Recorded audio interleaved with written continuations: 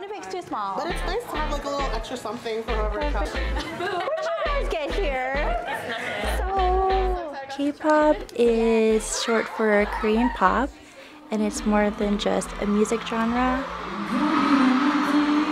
It's very diverse in culture, fashion, music, and it brings more people together globally.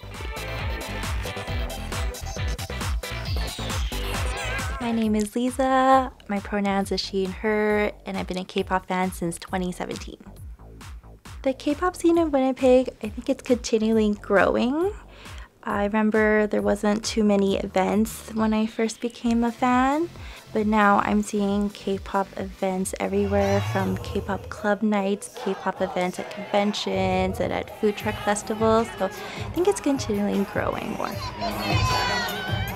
A cup sleeve event is where someone hosts either an artist's birthday, group anniversary, or celebrating their new music. They create a specific design for that cup sleeve and have fans gather, basically share their love for an artist or member. I think cup sleeves originally started back in Korea and Asia. They have a lot of cafes there, and that's just a way for them to come together. And everywhere around the world started incorporating that type of event here. And it's just a way for fans to like come together to express the same interest. Have a good one. What happens at a cup sleeve event is where you go to the cafe that they're being hosted at, order a beverage, then you'll receive a designed cup sleeve with either postcards, fan-made photo cards, or even stickers. And then there'll be music playing of either that artist or group. And then there'll be photo op areas and just opportunity to connect with other fans in Winnipeg. Hi, sorry, come on now. I love seeing all walks of life come through the door.